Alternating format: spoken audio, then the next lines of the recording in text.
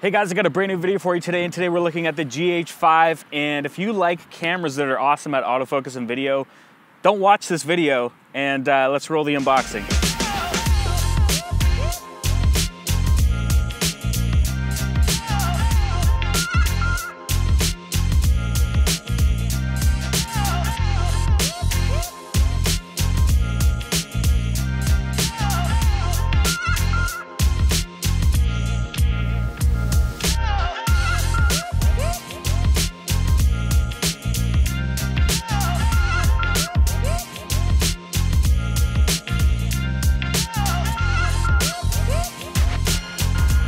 All right guys, so going over the specs, the GH5 is a 20.3 megapixel micro four thirds sensor. And the main reason why you would probably buy this camera is for these options: 4K at 60 FPS, 4K 30 frames per second, 24 frames per second in 10-bit with 422 color. And also you get some really high frame rates in 1080p up to 180 FPS. And I did a lot of tests with this camera. I had this camera in Nashville for a week, last week, and I kind of missed out on all the excitement and drama behind the autofocus system on this camera because I took it out and used it and made cool videos with it, and I didn't really care about the autofocus because a lot of the videos I was shooting was with the Metabones and I was just manually focusing anyway. But let's move on. This camera has a 5-axis in-body stabilization, which is freaking amazing. Way better than the Sony A7R II that I had. It's really nice on the A7R II, but I just found this camera, especially paired up with a lens that had image stabilization, it was so good. A lot of the shots I did that I'll show you later were all handheld, and they actually look like they were on a gimbal. This EVF is amazing. It's 3.68 million dots. I'm pretty sure that's the highest that you can get right now. The X Pro 2 is pretty awesome, and so is the XT2, but this viewfinder is nuts. And I keep pointing at the camera because I'm filming with the GH5 right now. It has a flip around touchscreen. It's 1.68 million dots. It's pretty nice. It's pretty bright. I don't think it's as bright as the XT2 screen. It's definitely just as good. And it's nice having a flip out screen. I can see myself right now and see if I'm in focus, even though I'm kind of far away. I think it's in focus. The autofocus system in photos and video is 255 autofocus points. It uses contrast detection, so that's kind of why it's not very good. And I'm not gonna get into the drama. I mean, it's contrast detection versus something like Sony using a phase detection system. It's just night and day difference. Not even worth comparing. If you want to watch some videos comparing the autofocus system, there's hundreds out there. Max did a really good one where he spent like 3 days doing tests. I don't have time for that. I got to make money. I got to make videos and get paid, so I don't have time to play with that. Most of the time when I'm doing client jobs, I'm manually focusing anyway, so it's not a big deal to me.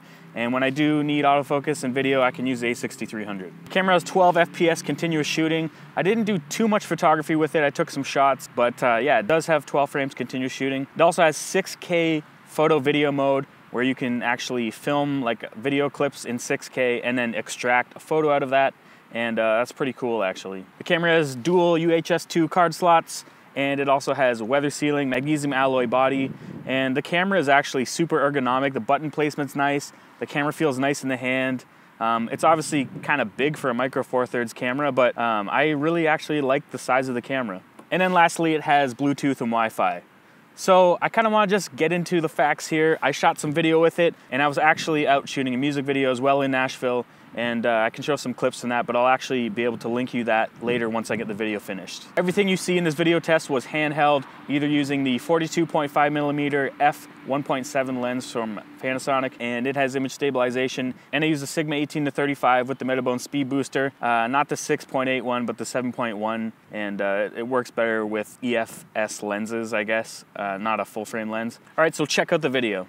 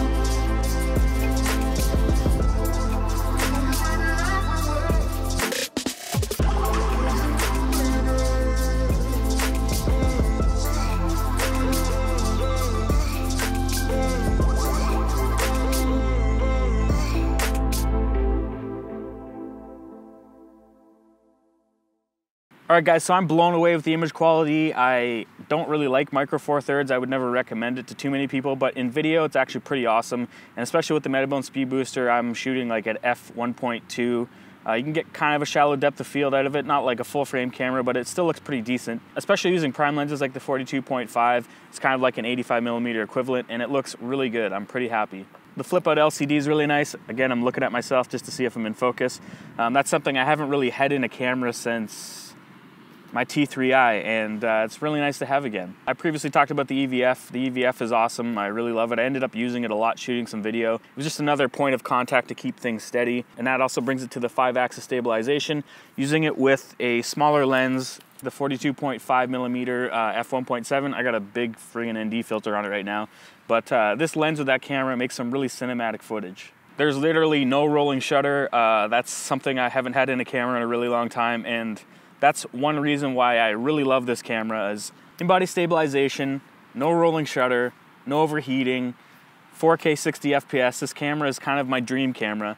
Only if it had better autofocus, I would be a little bit happier, but it's not a deal breaker for me anyway. It has pretty decent battery life. I didn't do too much tests. I brought one battery with me and shot a music video. The entire video probably took 2.5 hours, and I never shut the camera off. I had it running the whole time. Not filming the whole time, but I had it on the whole time.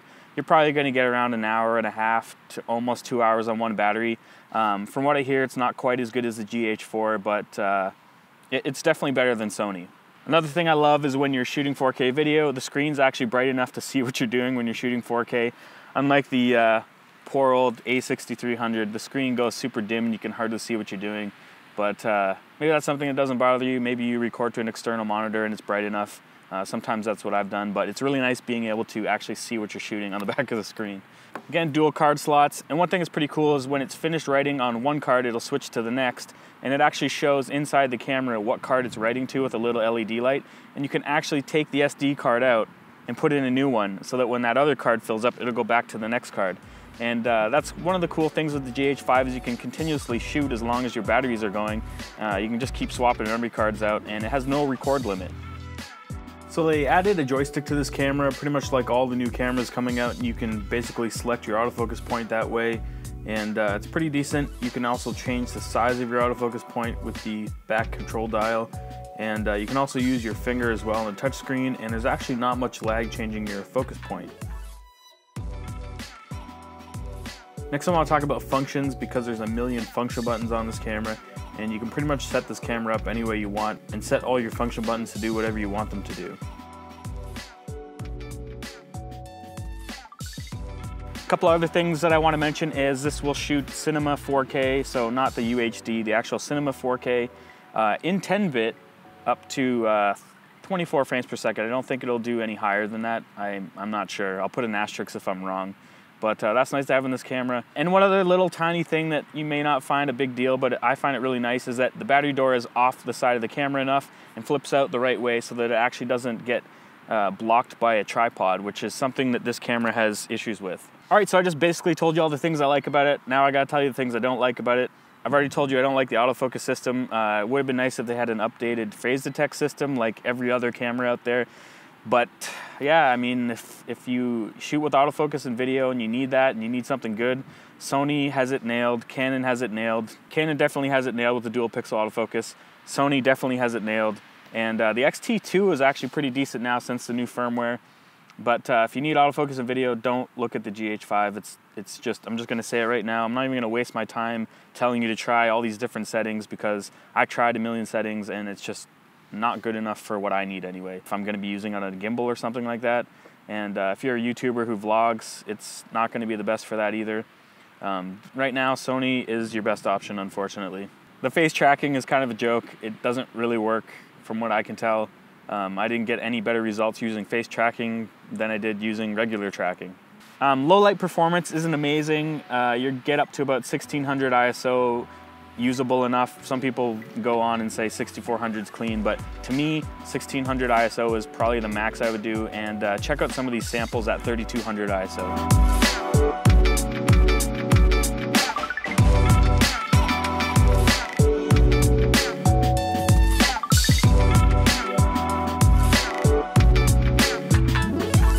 I think that if you get up to about 3200 ISO and 6400 ISO and you need to use some denoising, it's probably usable. But for me and what I do, I would probably never ever bring it past 1600 ISO. One thing that's kind of stupid is you got to pay for V-Log in this camera. That's the flat kind of log profile. I shot in Cine D the whole time, and I would have liked to try some log stuff, but I'd have to actually buy it, and they ship you like serial number or something that you load into the camera, and that's kind of stupid. Sony obviously gives you S-Log right in the camera, and I'm not probably gonna get it. I might, I don't know, we'll see. And another thing that's kind of annoying that I didn't realize was gonna be inside this camera was when you're shooting at 180 FPS, it's not actually shooting at 180 FPS as an output file. You have to actually use variable frame rate, and what happens is you set your desired frame rate, so 24 frames, 30 frames, or 60 as your final video, and then you go into your variable frame rate and shoot at that frame rate, and it actually compiles it into a video with the desired frame rate you chose, like 24, 30, or 60. I mean, whatever, it's not a big deal, but it would be nice to have the actual 180 frames per second file. All in all, guys, this camera is a tool to make awesome videos with, and I'm excited to share more videos with you that I've shot on this camera and more photos that I've taken with this camera. But right now, that's basically all I'm going to talk about today. It's not like a massive review that I usually do, jumping into the menus and stuff. Maybe I'll make little videos one-off here and there, and maybe post in the comments if you want to see some other tests. Basically, I've had fun shooting with this camera, and yeah, it's just a tool to tell a story, and if autofocus is how you use your tool to tell stories, then maybe this camera's not for you and you need to get a Sony. But for me, I like to manually focus. I feel like I can be more creative. For me, it works out really nice, and I'm really happy with the camera. And I mainly bought it for video, so that's why there isn't a lot of photo stuff in this review. Maybe if you want to see a review with more photo stuff, just let me know in the comments and I'll do that. Anyway, guys, if you like this video, give it a thumbs up. If you dislike this video, give it a thumbs down twice, and I'll see you in the next one.